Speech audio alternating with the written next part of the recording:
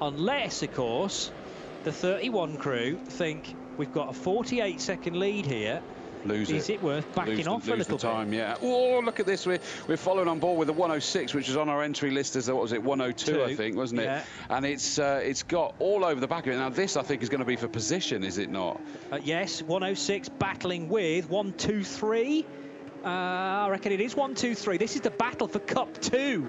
So I told you things would go down to the wire. The Cup 2 division, which is for Porsche Carrera Cup cars, the same you might see in the Porsche Super Cup, swinging from left to right, and that is the Hamprecht, Lauch and Schiller car. And surely down into the first corner, that's going to be move made for car number 106, heading on to the final lap, quite possibly for these cars. Wow, that was great. that was getting a little bit up close and personal, that one, wasn't it? A bit fruity, wasn't it? Yeah. And the Gigaspeed car. So Gigaspeed have had a nightmare with two cars, we think, making contact with each other and ended up in the gravel trap at turn 1. But their other car in this Cup 2